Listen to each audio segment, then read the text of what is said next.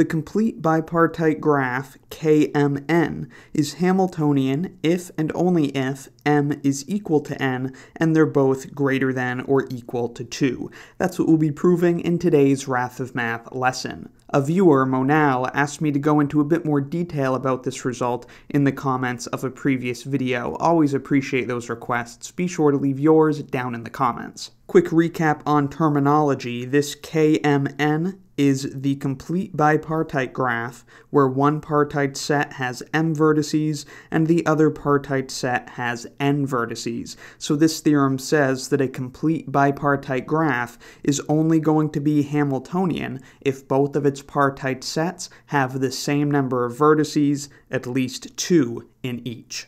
So we will, of course, prove both directions of this statement because it is an if and only if theorem. So we'll start off with the easier direction, where we have a complete bipartite graph with partite sets that have the same number of vertices. So we've got a complete bipartite graph, KMN, where m and n are equal and they are greater than or equal to 2. Since we have a complete bipartite graph, a natural place to start is to name our partite sets and the vertices.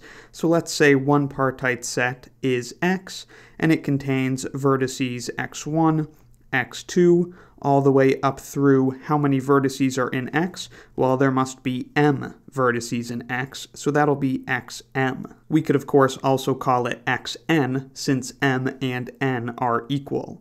The other partite set we'll call y, and it contains some vertices y1, y2, all the way through some mth vertex ym. Notice that both partite sets have the same number of vertices. Now we just need to prove that this graph is Hamiltonian, so we just need to show it has a Hamiltonian cycle. And it's quite easy to see that we could construct a Hamiltonian cycle by going from x1 to y1 to x2 to y2, and so on until we get to xm, then go to ym, and then return to x1, and that would be a cycle containing all vertices of the graph. Since it's a complete bipartite graph, there is an edge joining every pair of vertices that are in different partite sets.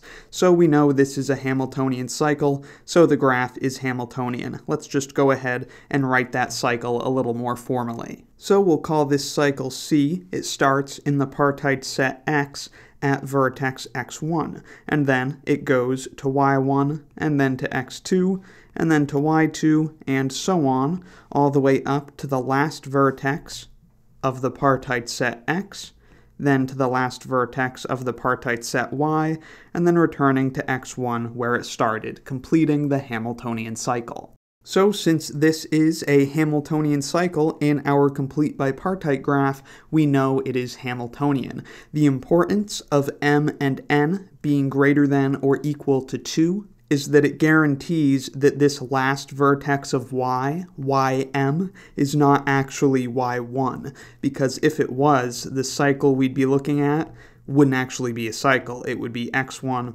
y1, x1. So we'd be traversing the same edge twice. That's not allowed in a cycle. So that's the importance of the greater than or equal to 2 condition for this direction of the proof. Now, for the other direction, we need to assume we have a Hamiltonian complete bipartite graph.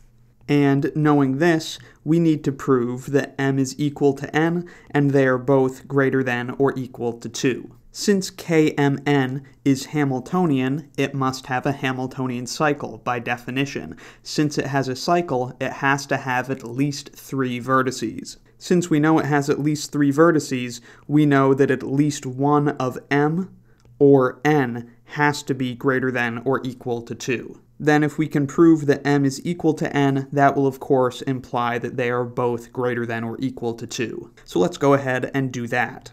Now let's just begin by naming our partite sets. Since we know this is a complete bipartite graph, let's call its partite sets x and y.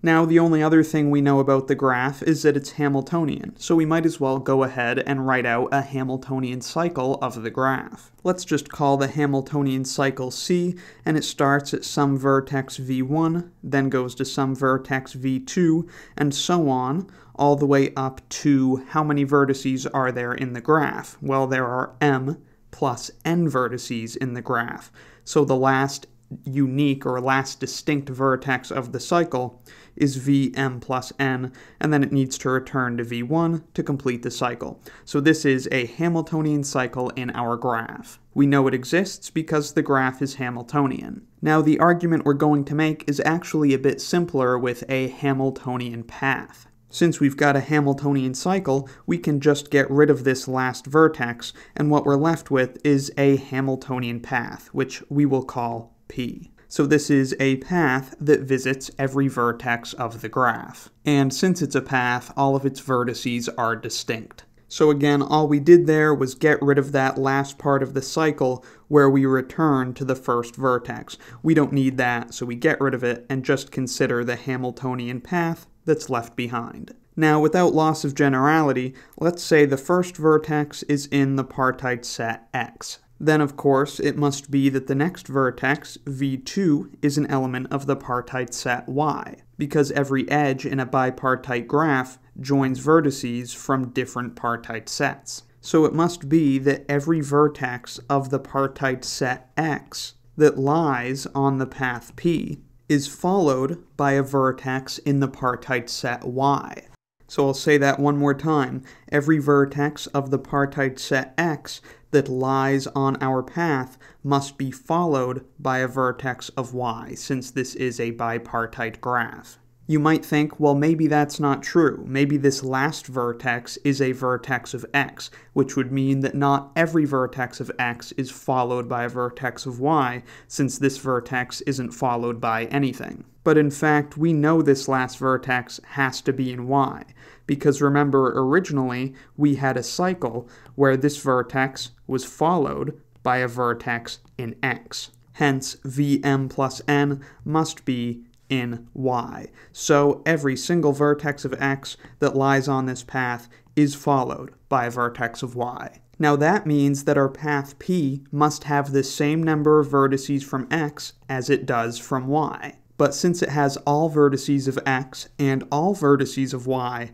that must mean that X and Y have the same cardinality. And therefore, M and N, which are the number of vertices in the partite sets, the cardinalities of the partite sets, that means that M is equal to N. And since at least one of them has to be greater than or equal to 2, it must be the case that they are both greater than or equal to 2 since they are equal. And that completes the proof. If I were trying to be super formal and rigorous about it, I might define a bijection from the partite set X to the partite set Y. But if that's what you want to do, it's pretty easy to do so using this argument to figure out what the bijection would have to be. In any event, I hope this video helped you understand this wonderful theorem that the complete bipartite graph, KMN, is Hamiltonian if and only if both of its partite sets have the same number of vertices, at least 2 in each. Monal, who wanted to see this video, also said that he thought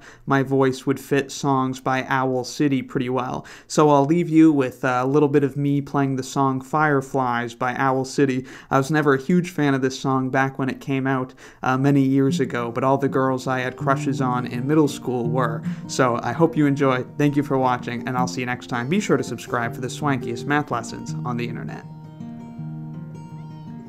You would not believe your eyes if 10 million fireflies lit up the world as I fell asleep.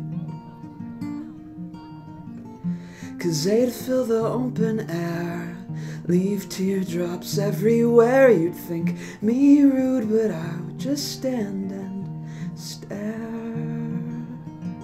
I'd like to make myself believe the planet Earth turns slowly. It's hard to say that I'd rather stay awake when I'm asleep.